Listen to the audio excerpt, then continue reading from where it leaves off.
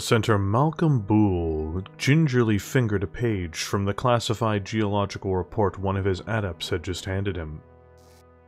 "We found it. Our prayers have finally been answered.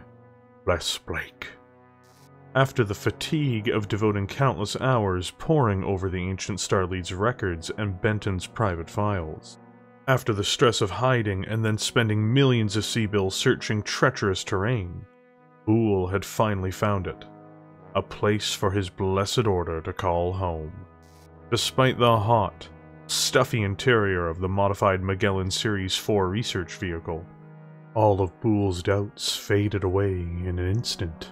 His hope, once waning, was renewed. Again, the gift of faith had provided. Again, Blake's blessings of strength had seen his children through. Boole closed his eyes and silently recited the words of Blake in reverent prayer. "We are the children of Blake. We are the blessed who will bring humanity out of the darkness and into the light. We fervently pray for the candle of knowledge to light our dark souls." He opened his eyes and smiled at the report. Here, on Epsilon Eridani, he would use one of the ancient Star League's long-lost deposits to secure a new future for Comstar. A future where Comstar would be strong, respected, and even feared. Here, Bull would reform the Comm Guards. Here he would reforge something precious, something Comstar and Blake's children had lost. He would build a new future for humanity.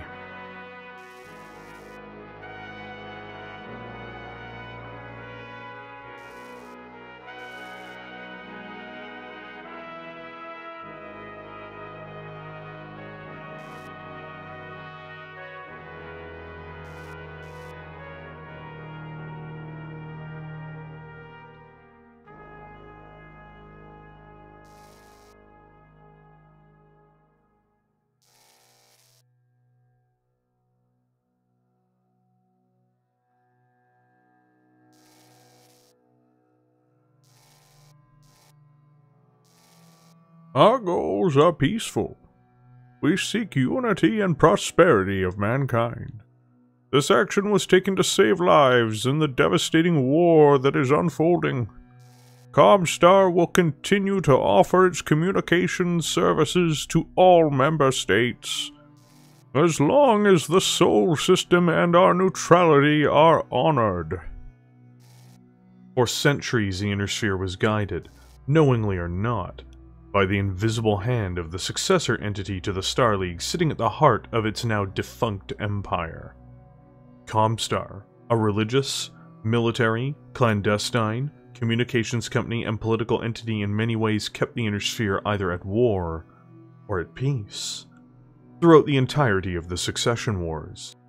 Built to be a religious order by Jerome Blake and Conrad Toyama, this organization would manage the HPG network, the means of faster-than-light communication across the Inner Sphere. Its own history would be rife with internal divisions as the centuries carried on. Disputes over religious, political, and economic interests would split the order more than once, with those who were on the losing side of history often losing their heads in these violent, but short, misunderstandings. How the Order did business within would impact the Inner Sphere as a whole, changing the flows of communication. There would also routinely be deliberate sabotage efforts, killing people who were involved in projects that the Order disagreed with on the outside of their own limited realm. The Great Houses would from time to time challenge Comstar, almost always finding themselves on the losing side, as Comstar emboldened their enemies, and hindered the communications and resources of the aggressive houses. This arrangement would continue seemingly without end, until the 31st century. First, the formation of the Federated Commonwealth, and its success in the Fourth Succession War, blew in the face of Comstar's attempt at keeping a balance of power between the houses, and preventing such immense gains. Technologies were also rediscovered with the Hell Memory Core, breaking part of the monopoly Comstar once had on technology as a whole, barring FTL communications and advanced space drives. This would be briefly appearing to reverse with the capture of the Free Worlds League's government through Thomas Merrick, and his body double Thomas Hallis being part of Comstar's order, as well as with the victory of the Draconis Combine over the Federated Commonwealth in the War of 3039, a conflict which Comstar heavily invested in to help the Combine achieve victory. Where things would begin to go awry for Comstar would be with the arrival of the other major successor to the Star League, the clans.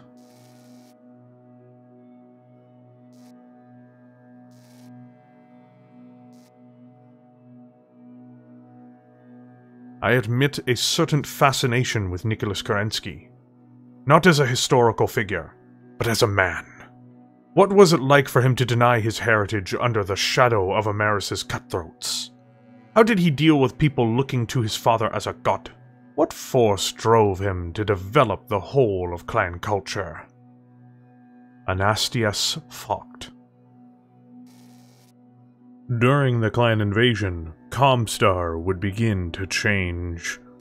It would also be one of the catalysts, accidentally, for the invasion itself due to the Explorer Corps stumbling upon the clans and being captured. But more importantly, Comstar in fact collaborated to some extent with the clans themselves, not realizing the true danger they were in.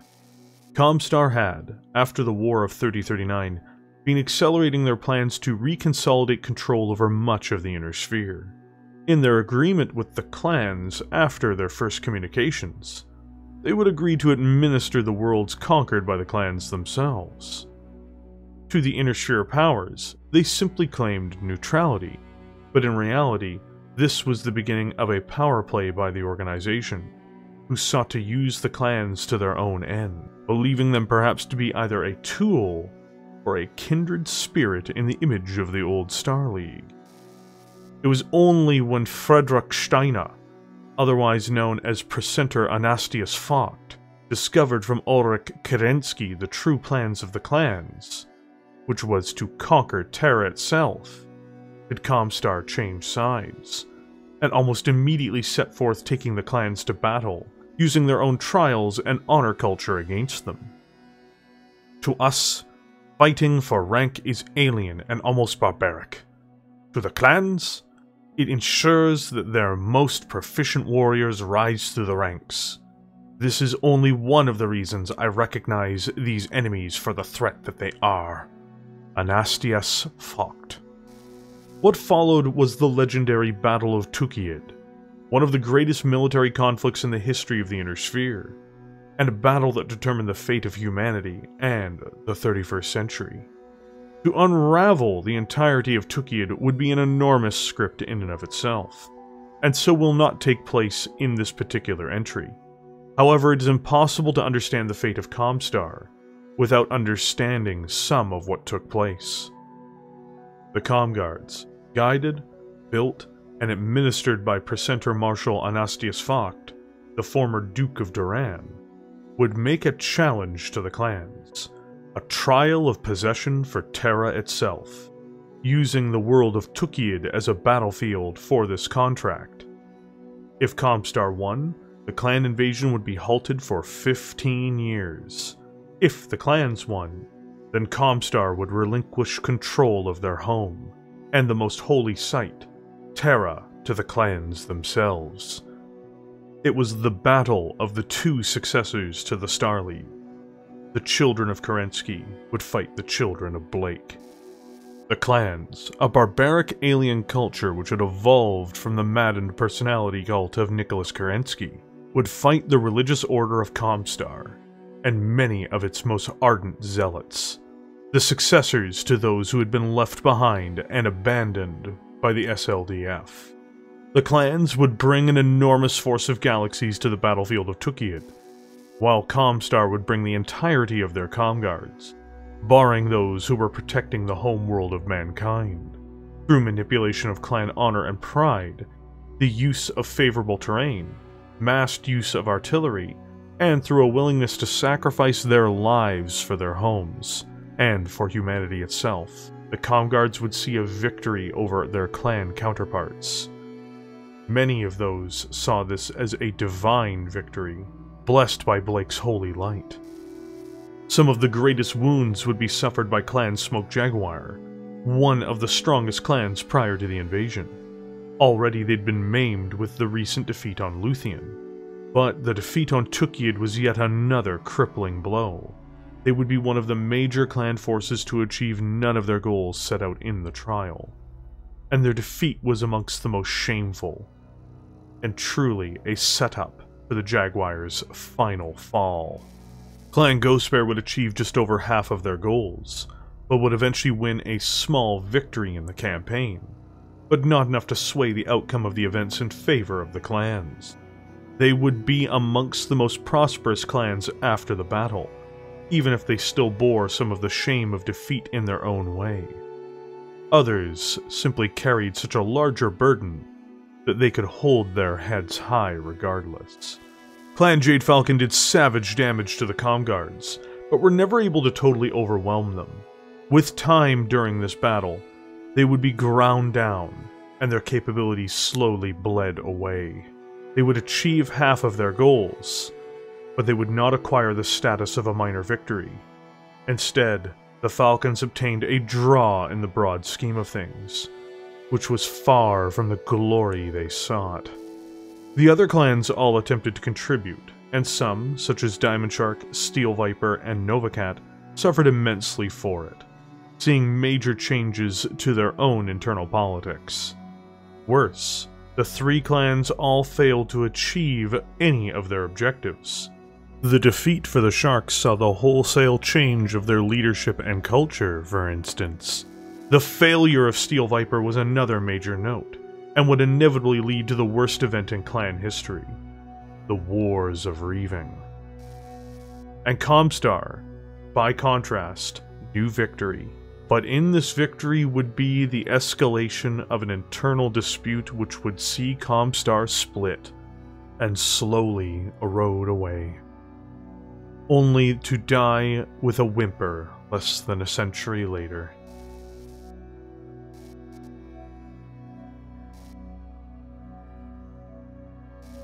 The truth is that Sainted Toyama understood the vision expressed in the words of Blessed Blake. It is slanderous to taint such a visionary with the stain of madness or blind obsession. This is heresy in the highest order. Those who would say this will suffer in this life and the next. Comstar would fracture, ironically, with the victory on Tukiad. Primus Mindu Waterly would attempt to take control of the Inner Sphere through a maddened plot named Operation Scorpion, and, in the attempt, would be killed by her subordinate, Anastius Vogt. Maurice Sharilar would be made Primus after this was completed, and the two would go on to attempt to reform Comstar into a more secular organization. This would create a rift almost immediately, and many within the organization could never abandon what they knew to be the divine truth of Jerome Blake's words. It wasn't possible to reform such people, and they were rife within the organization. In fact, they were also rife among the veterans of Tukiad. The fracture would become real with one percenter Demona Aziz taking up the reins of leadership of the disaffected Blakeists within Comstar, and leading them into the protection of the Free Worlds League. Thomas Merrick, the real Thomas Merrick, and likely Thomas Hallis as well, were also members of the group, and would agree to allow their stay within the League. She would die, and eventually Thomas, the Master Merrick, would find his way to power. The secular Comstar, in the meantime, would go about their reforms. They would have some who would never abandon their faith, but simply didn't agree with the extremism of the Word of Blake. But this also meant that there were persistently and consistently problems with moles within the organization, working for the Word of Blake directly. Eventually, the Word of Blake would take Terra from their Comstar counterparts. driving the secularists from the birthplace of mankind. They would go on, with time, to establish a protectorate around Terra, and believed it was their destiny to come to power through the restored Star League. From there, it was believed that they could unite the Inner Sphere under Jerome Blake's eventual vision, as they believed it was foretold by Jerome Blake and Comrade Toyoma's holy texts. Prior to this happening, the new Star League collapsed. The results were, in a word, disastrous. The Word of Blake had been infiltrating the Free Worlds League's government, economy, and military, and would utilize these resources in what was to come. There were also an enormous number of hidden assets from Comstar's long history that they would tap into, and with that, the Word of Blake would launch a holy war on the Inner Sphere to enforce the Star League upon the now unwilling members. Catastrophic destruction would come from this. The powers of the Inner Sphere would be put on the back foot before a figure would emerge, a man named Devlin Stone, who would lead the beleaguered and battered forces of the Inner Sphere to their final, conclusive victory over the Word of Blake and their master. Comstar, the more secular Comstar, would be a part of the coalition that saw the end of its breakaway sect. With the death of Thomas Merrick and the fall of the Word of Blake and its allies, the world would change, and Comstar would be forced to change as well.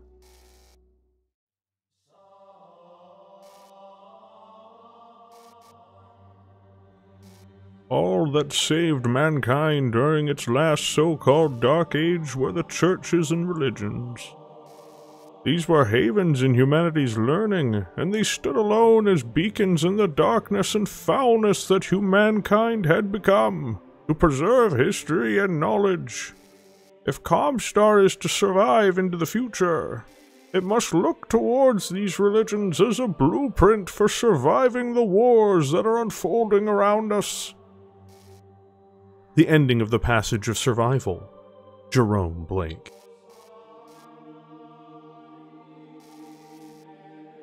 In the aftermath of the annihilation of the Word of Blake, and the liberation of Terra by the coalition of the states at war with the Word of Blake, from the periphery, Inner Sphere, and clans, Devlin Stone would be given a chance to build something new. The Republic of the Sphere. This would not be easy by any means, and it would not be clean, as much of the space of the old Terran Alliance would be incorporated into this new state. Populations would be relocated, some through incentives and others through force, in an attempt to remove their affiliation with their prior successor states, when deemed necessary. Arms controls and leverage against mercenaries were put into place, and a peace, outside of the birth of the Republic and its wars with several of its neighbors to establish itself, would last for several decades. Devlin Stone appeared to be a strong man, a hero to the people who suffered so much for so long, in the core of the Inner Sphere. But this was only one aspect of who the man was, and what his organization did. He was perhaps a hero to some, but he was most certainly a villain to many, and not simply to the now defunct Word of Blake, or the states of the Capellan Confederation, Draconis Combine, and former Free Worlds League, because after the destruction of the Word of Blake, Devlin Stone and his new state would also go about undermining one of their allies in the war against the Word of Blake. The secular Comstar was now deemed to be too much of a threat, in many senses, and reforms were ordered to take place by the now emerging Republic. The most notable, immediate order was the complete disarmament of the Comguards, and all other military forces within Comstar. These had been loyal soldiers defending the Inner Sphere, and with the stroke of a pen, they were more or less officially turned over to being the last shameful remnants of the enemies they had just fought. ROM, Comstar's intelligence, had been one of the greatest intelligence services in the history of the Inner Sphere. They were able to sculpt the development of the Inner Sphere with this asset, and despite many ROM agents siding with the Word of Blake, there were more than a share that remained loyal to Comstar, even in its secular form. These too would be immediately disbanded, and either absorbed into Republic intelligence, were forced underground, or were shamefully dismissed, many having to look over their shoulders for the rest of their lives within the Republic itself, if that is where they chose to stay. These two demands were met immediately by Comstar with concession and surrender, but the shame did not end there. Comstar employees would be relegated to being watched at all times by the Republic of the Sphere's military and intelligence from the moment the disarmament started. Even in its secular form, Comstar had placed Jerome Blake in high standing, as one of the last heroes of the Terran State and Star League, and as a man with guiding wisdom which could be learned from, claiming much of what he had said had simply been perverted by Toyama. Even then, within Comstar, even battling the word of Blake, there were still many who were truly faithful, believing in Blake's divinely inspired words, and simply believing the word of Blake to be aberrant heretics and fanatics. This too now not only would face scrutiny, but near annihilation. Comstar was not in theory legislated into discarding its religious trappings, or its veneration of Jerome Blake. But the truth is always more complicated than that, especially when taking into account that they were watched at all times. The leadership made the difficult decision to simply adapt to the changing world as they saw it. Even traditional phrases used by Comstar for centuries, like utterances of Blake's blood, were heavily discouraged. The last of Blake's religion and veneration would seemingly be extinguished with this capitulation. Even with these changes, going from religious warrior order over to seemingly casual businessmen, however, was simply not enough, and in the early years and frequently afterwards, Comstar employees would be treated with mistrust, and even disdain from the general public, who saw them as a holdover from the word of Blake. With time, these employees would be treated with a modicum more respect. Purpose gave way to corporatism in many of the rank and file, and much of the spirit that had been Comstar just washed away. To many, this was the death of Comstar. It died with a whimper, after marshalling its resources one last time to protect the inner sphere, even if it was from their own brethren. Strangely enough, in the years that followed during these purges and persecutions, the people most understanding of Comstar's plight were their traditional enemies from Tukiad, the clans. While their spheroid counterparts viewed them with disdain and distrust, seeing them as being only one step away from being the word of Blake themselves, even years after the end of the Blakist assault on the inner sphere, the clans understood the difference, because they had their own schism between Wardens and Crusaders. It is therefore a great irony that those who understood them the most were those they were most famous for defeating. But within this organization, within this shell of what had once been the Masters of Terra, and the successors to the remnants of the Star League within the inner sphere, there was a flicker of light still remaining. While that flicker was there, it had no cause, no leader, to allow it to prosper once more. But the faithful were not wholly gone. Remnants of Rom would still exist, of the religious variety, in some cases as deeply embedded agents within governments or within noble families. Within the technicians, administrators, and researchers at Comstar compounds and HPG stations, there would be small numbers of the faithful, sometimes mere individuals, other times small groups or families. But nonetheless, the light had not fully yet gone out. It was still an ember, a last flicker.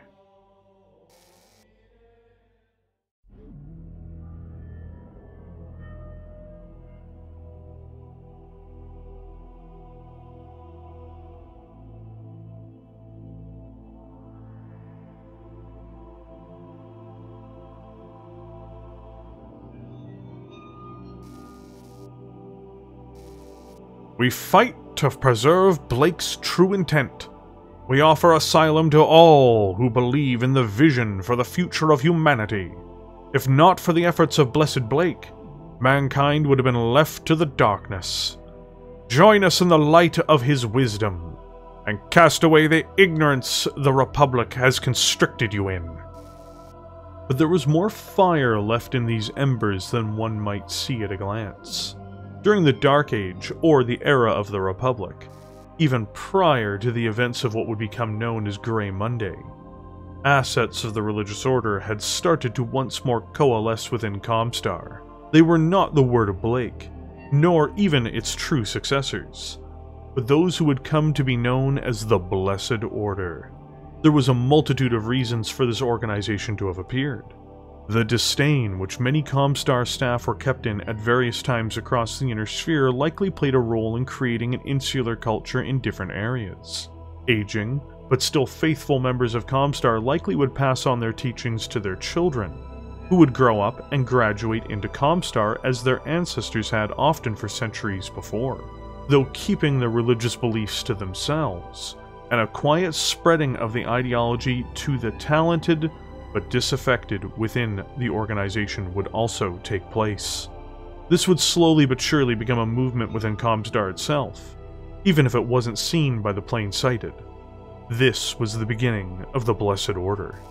The Order would slowly attempt to gather support, beginning to take shape in the early 3100s, with the hopes, dreams, and faith that they could restore Comstar to what it had been before the Schism, and before the tragedy that reforms and secularism had brought to it.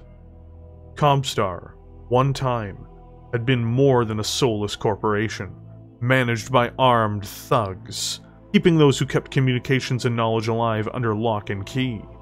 They would, however, find a leader, eventually, in a talented man of faith, who would take control of the organization likely after his highest level of promotion within Comstar itself.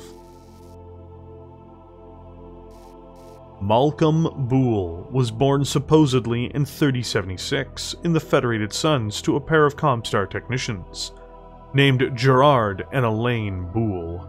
This would have taken place before the violent conclusion of the Blakist era, and there is speculation that his parents were not in fact Comstar technicians, but members of the Word of Blake, who would later smuggle him or themselves back into the organization in some form when he was in his infancy, though this is unsubstantiated. In fact, his own record of birth is unsubstantiated as well, meaning both scenarios are possible. For the purposes of this entry, it is written and assumed that Malcolm Boole's parents were in fact members of Comstar, and not members of the Word of Blake, removing the insidious intent from his very existence in the Order to judge his actions more fairly. Malcolm, perhaps much like Jerome Blake before him, was a gifted child in many respects, or at least we can infer this partially from the fact that he was enrolled into Comstar's advanced HPG program on Terra after graduating from a dedicated Comstar secondary school on Markinson. We can also conclude that this is true because it specifically noted that educators were impressed from the start with his innate grasp of interstellar communications. Malcolm, after completing his education on Terra, would go on to serve on several worlds in their HPG stations, and would progress up the ranks during this time. In fact, he would become the head of a communications branch for 5 years before the Primus, the head of Comstar, selected him to head up the Special Projects Administration. This latter event is a major contributor to the growth of the Order. The resources of the Special Projects Administration could, and would, be utilized by Boole to enhance his own position, place people he trusted in roles within the branch of the organization, and would allow him to invest funds and personnel into projects which other entities, either the Republic or the Great Houses, may not see. In fact, within the organization, several important changes would occur. Quietly, and without the knowledge of the full organization, some semblance of ROM would emerge once more from within the Blessed Order, which would be used to insert spies across the Inner Sphere, often replacing or coercing nobles to their side in various great houses. This part of the organization may have had those who were inserted as agents prior into various parts of the Inner Sphere find their way home as well. though this would be speculation on the part of this video. More importantly, 20 years prior to the HPG blackout, supported by the fledgling Blessed Order, and later by Boole's department, the Comm Guards would covertly be reformed, at least in the broadest sense. Veterans associations of disgruntled, faithful ex-Comm Guard soldiers, survivors of the Blakist era, would gradually become training organizations for a militia of soldiers, largely recruited from their own children and grandchildren. It is from this stock of trained infantry, mech warrior pilots, and other crews that the Order would begin to reform their new Comm Guard from. First, they would be tested in battle under the guise of private military contractors, gaining experience and resources covertly through this mechanism. Resources would be directly siphoned from Comstar covertly, and by the 3120s, into building a quiet military and industrial base to arm and equip this proto-resurrected Comm Guard force. Including with the development and construction of new successor mech designs to emulate the horrifying celestial battle mechs of earlier times. A permanent base would be created named Alpha Base on the world of Epsilon Eridani, which was consecrated as a holy site in the eyes of the Order. The 1st Division of the Comm Guards were reconstructed by this time, and would be given the name of Unending Faith, as a gesture to the faithful within the Blessed Order, who had persisted decades within the organization despite being suppressed and persecuted.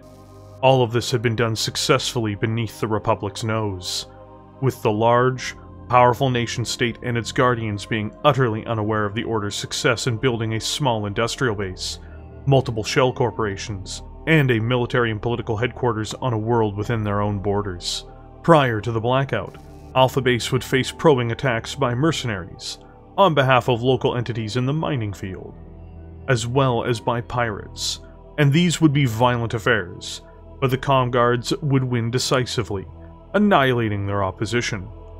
This gave them more experience and allowed for more training of new, faithful recruits. All seemed to be going well. The first Level 3 division since the religious wars of the 31st century was fully formed, as well as expanding, and was largely combat ready. With more time, more divisions would form, so long as everything remained on course. The stars became silent. As of the making of this video, it is still not known who is responsible for taking down the HPG grid.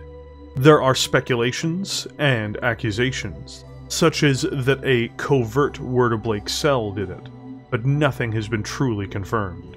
On August 7th, 3132, 80% of all hyperpulse generators ceased functioning, and almost none of them would be able to be brought back online. Faster-than-light communications had become an absolute necessity and linchpin for commerce, politics, research, and cooperation in the inner sphere. With its catastrophic failure, the results were nearly instant across human space. Worse for Comstar itself in its corporate form, the collapse of the network meant that it would almost immediately begin to bleed financially, as its primary income came from running the network. Every C-bill was, at its heart, time on the network. With the HPGs now silent, without their song, the ability for corporate Comstar to operate as it had was vanishing.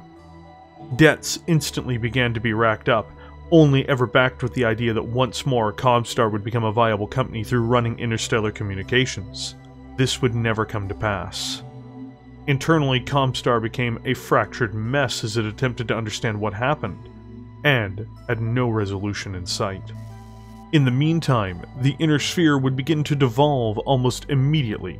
Wars would begin to break out first inside the Republic of the Sphere, as long-suppressed peoples began seeking reunion with their former home territories, even with peoples who were allied to the Republic of the Sphere, such as the Swordsworn wishing to return to Davian, or the Stormhammers wishing to return to Steiner. The chaos would inevitably spread into other portions of the Inner Sphere. The economy became dependent on messenger jump ships, much as it had been in the early days of the Star League and before. Wars would then explode in multiple directions, as even the clans were impacted by the blackout. The Lyran Commonwealth would invade the former Free Worlds League with the help of the clans.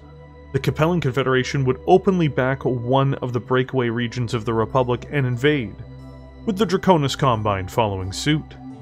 War would break out with the Combine and the Federated Suns shortly after, and even the Periphery was unable to escape the carnage and chaos that followed.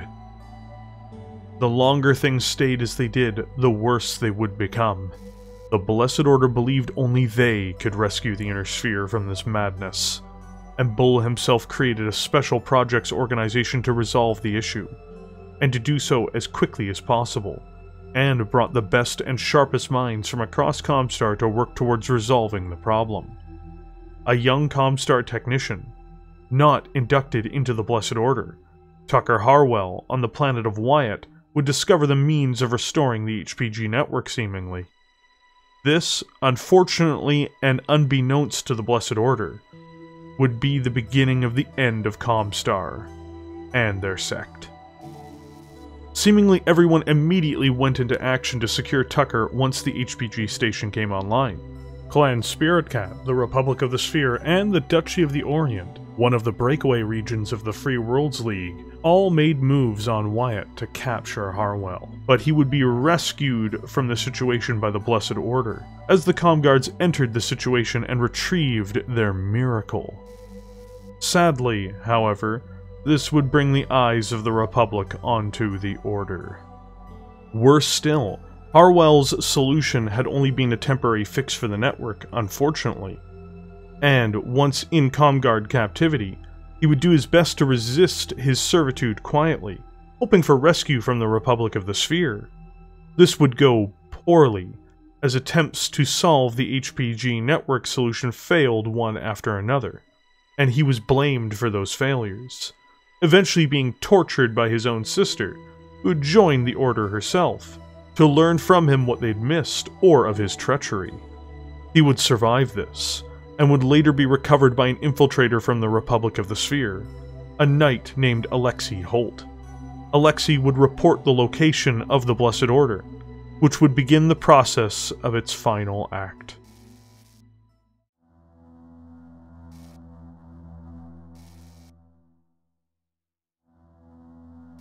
We are a broken people, in body and spirit. Broken. Just like our mission, our holy responsibility. Malcolm Buell, prior to his death, on February 20th, 3141. Forces of the Republic immediately began to hunt the new Comguard.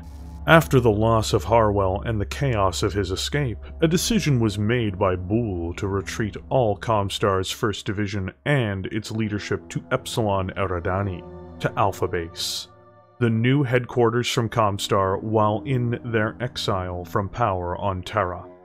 It was a complex he himself oversaw much of the reconstruction and design of almost 15 years prior.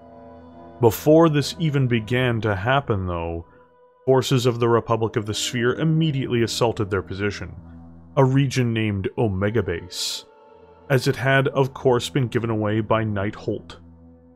The Comguard, the unending faith, would take a stand against the Republic forces with several holding actions as the Order withdrew all of its main and vital materials and personnel from this location, with the Comguards who had been fighting this holding action evacuating afterwards. Over the course of the next 4 months, the Blessed Order went to ground, attempting to evade the Republic at all costs. Due to failing to properly scrub Omega Base prior to its falling into the hands of the Republic, their forces would discover the location of Alpha Base on Epsilon Eridani. Once this fact was discovered, the Republic would spend any volume of resources to destroy the Order, even as its own political and military fortunes were coming undone as the Capellan Confederation, Draconis Combine, clans, and internal rebellions were tearing the state apart piece by piece. The Order, not knowing they'd been made, were once again beginning research into attempting to solve the blackout, but now at their primary facilities. What progression was made, if any, would die with them. The Republic would dispatch, first, a warship named Auspicium, which was a heavy cruiser. It would arrive first into the system to investigate. The Order and their comguards were horrified at the arrival of a powerful vessel, and would attempt to buy time by striking at it with fighter craft. But before long, their primary jump ships were utterly destroyed by the warship, turning the planet below into their tomb. No escape would be possible any longer. Republic ground forces in the form of the 14th Hastati Sentinels touched down on world on February 11th, 3141. These forces, despite their elite status, arrogantly geared up from landing sites and moved without taking many factors into account. First of all, this was Comstar's territory, and they knew the ground well. Second of all, the new comguards were a veteran formation. Third, they did not take into account deliberately made kill zones or other forms of ambushes and traps. A vicious series of blows would land on the Hastati Sentinels before the first day was even concluded, and the haggard and bruised force was sent back to their landing site by the Order's army. Several more attacks were launched against the Sentinels in the days that followed as the comguards savaged their supply lines, shelling their position, and cutting deep into the unit. The only problem was the Hastati were only the first unit to arrive, not the entirety of the Republican force. Stone's revenants landed on February 15th, reinforcing their Hastati counterparts before driving into the comguards' lines. Fighting emerged in the hills and forests surrounding the landing site as it was turned into a true battlefield. Every inch of territory was fought over, and men and women within the comguards traded their lives to save the sacred soil of their home, and of the base which was a holy site, and the last bastion of the Faithful's Order. The majority of 1st Division would be forced back by the now superior forces of the Republic, taking refuge in the mountains and making the aggressors pay a heavy price for their entry into their realm. War would come in the mountains, however, even as the bridges were blown by the defenders to stall the attackers, desperately looking for more time. The Republic fed more men and materials into their efforts to destroy the Blakists where they dwelt, and despite taking further losses, their engineers blew away enough of the mountains to get a clearing for their next attack. Intense artillery fire was launched by the defenders on February 19th, trying to blunt the assault by the Hastati Sentinels, which had regrouped from their prior problems, and were now on the verge of breaking through the comguard lines. This would be halted by the arrival of several comguard dropships, which had remained hidden, and which had deployed a series of vicious omnimechs to the field. In addition to this, cruise missiles were launched from these dropships, wreaking havoc on the Republican forces and ending their advance before the comguards completely crumbled, giving them time to regroup. The artillery was what was keeping the comguards in the fight, both conventional and now within their dropships. The Republic had had enough of fighting in the mountains, and enough of being bled for a battle against what they perceived was the most notorious of enemies. To them, this was a continuation of the fight against the Word of Blake. No quarter would be given, and they would risk all to achieve victory. A dedicated combat drop was taken at the start of the 20th of February, despite mechs taking withering fire from anti-aircraft positions. They would land in enough numbers behind the comguard position to send the guards into disarray. A hammer and an anvil was forged, and the Revenants and the Hastati made their move. The battlefield would descend into a bloody skirmish at close range, for both infantry and battle mechs, which lasted well into the night. The skies were black, and the ground was turned red with the blood of both sides. For the defenders, fighting to the last bullet wasn't an option. They had to fight to the last man. Even in surrender, no quarter would be given, as the Republic was never meant to provide any mercy, and this was demonstrated well enough with the battle ending with no prisoners taken.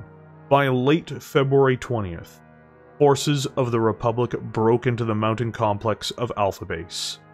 What followed was a complete massacre. Worse still, the troops who cleared through the base employed flamethrowers, even against those who were no longer able to defend themselves. Every person within the building, every person in the Order on world, would be scourged from it. There are no records of civilians, or the families of the defenders, surviving this encounter either. Boole listened to the gut-wrenching screams of the injured and the dying as the black-painted Xiphos battle armor turned to its left, and sprayed part of the room with its arm-mounted flamer. As it slowly panned back towards Boole's prone form, sparks and ripples of electrical cords sprinkled and danced off of the armored suit's head and shoulders, while the eerie glow cast by the shooting flames outlined the faintest hint of charred bone. It was death incarnate. Boole chuckled and coughed up blood as the Xiphos completed its turn. He had a moment to muse at how carelessly the battle armor incinerated human flesh. The charred end of the suit's flamethrower then sprang to life.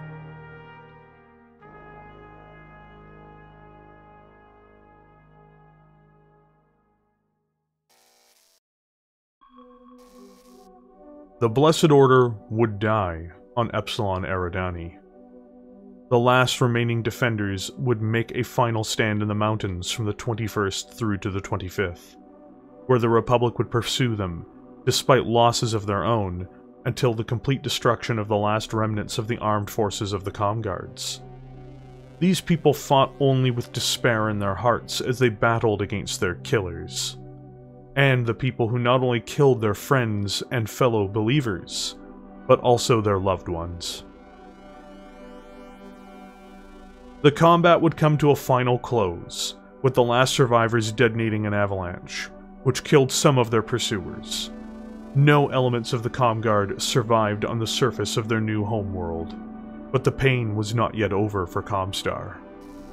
The Republic, in its darkest hour, as the Capellan Confederation and Combine picked at its flesh, as the clans prepared for ever more brazen assaults, had its worst fears confirmed that Blakis in some form had yet survived through the scouring of the Inner Sphere. What followed was a witch hunt within Comstar. Every person was investigated, and even more scrutinized. Though it's not said directly, it can be assumed arrests were made, both rightly and otherwise, as the entirety of the organization was nationalized while being militarily swept through. Every asset of the company was turned over officially to the Republic, and Comstar was forcibly integrated into the government of the Republic of the Sphere. After this, no independence was granted to its staff. A thorough purge of what was left of the organization also took place after 3144. The light was put out. In an ironic twist, fate's wheel would turn once more, and only 7 years later it would be the Republic's turn to be utterly annihilated and cast into the wind. Perhaps fittingly so.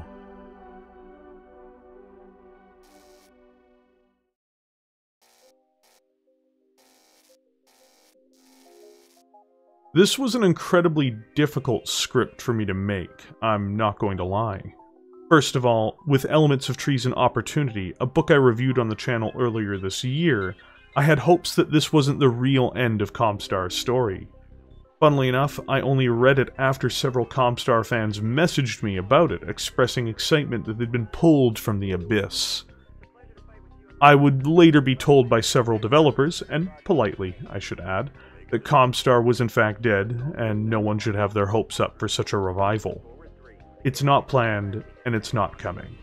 Elements of Treason is not the start of something new, it's a one-off villain, and won't be reflective of the lore. There is no faction coming, there is no meaningful hidden element of the Order, or some other Blakist branch. It really is the end. Perhaps at some point after 3250, you might see the return of the Word of Blake, but I would have my doubts. This information came to me before I started working on the script, and it really made it more difficult. As I've said before in other videos, I like being excited for things, and the idea of having all the Blakist factions be dead and gone in the setting, which were the legitimate third major faction pool of the setting, is very much depressing to me. Comstar, the Blessed Order, the Word of Blake. They brought something unique and beautiful to the setting, despite sometimes being misused, or pushed into certain storylines which didn't work. They were the real yin to the clan's yang, much more than the Inner Sphere is, and were their own element of the setting. In short, the Word of Blake was all but dead, and Comstar was degraded, but the Blessed Order lived. It gave Comstar and even Word of Blake players somewhere to go. But the Blessed Order is now dead as well, and so is Comstar. So, there is really nothing for the people in the new era who really just loved the faction. Worse still, I think that the setting feels lesser for them not having a part in it. Something unique has been lost. The technology indulging cybernetically augmented religious fanatics really did have their place in all of this. It feels even more bizarre when you take into account that Clan Smoke Jaguar, a faction I enjoyed, was brought back in a forced, bizarre, unsatisfying way, but Comstar will remain dead regardless. I would simply say that the Death of Comstar does not feel particularly cash money to me, as it were. It doesn't really work in the context of a wargame either, especially one where you have factions. If Comstar, the Blessed Order, and Word of Blake were all destroyed, that's not entirely a problem provided there's some form of successor faction afterwards. Comstar is more than a communications company, after all. But now it just isn't. It might be among the biggest tragedies to have happened in the franchise, in my estimation. Not within the confines of the universe, but for the players and for the setting as a whole. I should also make it clear that Comstar is not my favorite faction, but that doesn't stop it from being something that gnaws at me every time it comes up. But there isn't much I can do about that. But I thought it appropriate to share my thoughts after telling you about their definitive death, and with my prior video telling you about their origins. I don't expect to meaningfully see them again. Don't fall to false hope, such as people who were excited for the Elements of Treason arc. This is the end of the line. So with those final words, I would like to thank you for joining me here today. I hope you all enjoyed this particular video, and if you did, it'd be exceptionally helpful if you hit the subscribe button and the like button, as it does help the channel when you do so. When you subscribe, you'll be notified when my content goes live, and I think you'll enjoy it. If you enjoyed the video I put together even more, however, have you considered becoming a member? When you hit the member button, you also help ensure that I can put the appropriate amount of time into long format videos like this one. In fact, this video was asked for specifically by channel members, and it was voted for, meaning that this video was made upon member request and verification. Which means that this channel and this video are only made possible because of viewers like our members. And with that, I hope you'll leave a comment below on this video and the contents about it. I look forward to seeing you all there, even if the subject matter of this video was a bit more of a downer. And with that, I hope everyone has a great day and enjoys their holidays.